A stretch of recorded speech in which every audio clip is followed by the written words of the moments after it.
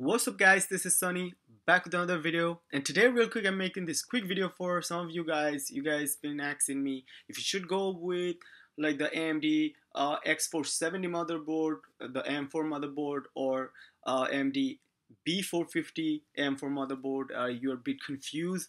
So today we'll just look at both of the motherboards side to side. So I'm in Micro Center website right now, and I'll compare both of the motherboard. So I have on the left hand side, I have a Asus RG Strix B450-F motherboard, one of the best uh, B450 motherboard. If you're planning on getting a B450 motherboard, I would recommend you looking at the Asus RG Strix B450-F motherboard. And my second favorite on the X470 part, the Gigabyte X470 Aorus Ultra gaming motherboard.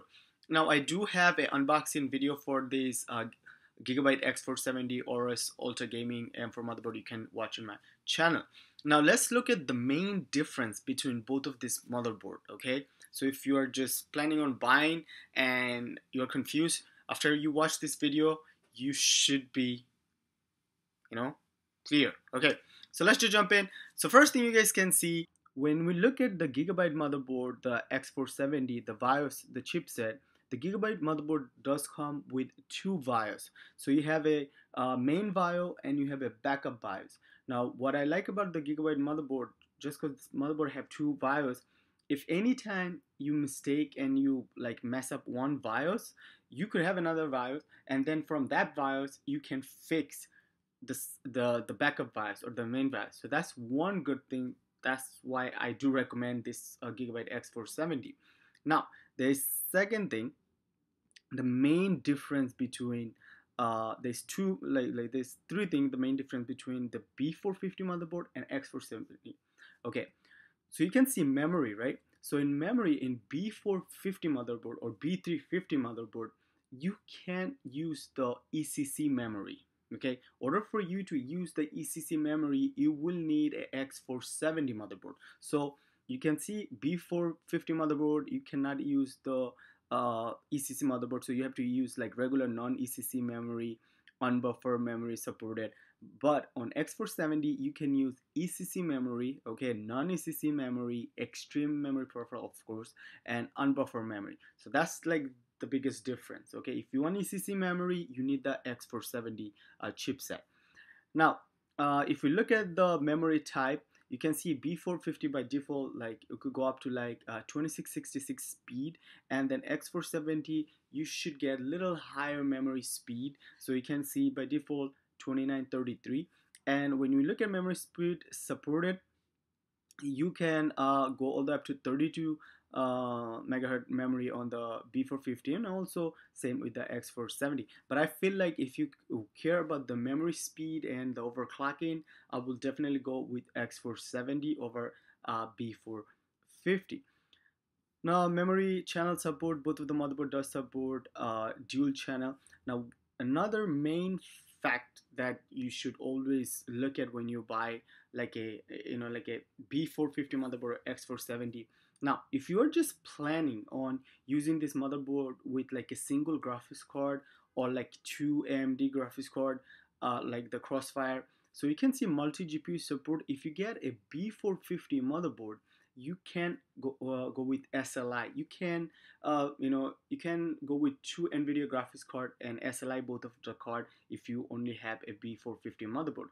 But you can go all the way up to like three-way Crossfire. So remember that, don't just buy a B450 motherboard if you're planning on going SLI down the road. So you can see X470 motherboard have two-way SLI, quad SLI, and then you have quad Crossfire. So with X470 you are not only getting like a better you're not only getting like better spec, you are getting a lot of stuff that B450 is not going to offer. Now B450 is perfect for someone who is looking to go with one single graphics card.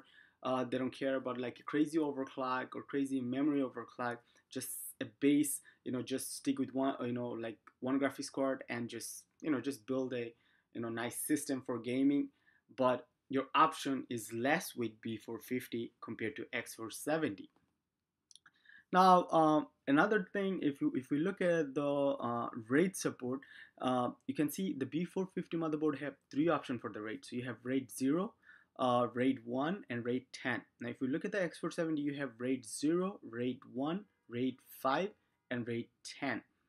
Also, both of the motherboard does come with 7.1 audio support and stuff, and everything else seems same. Both of the motherboard, ATX motherboard, and both of this motherboard, the Asus one and the Gigabyte motherboard, does come with 3-year warranty.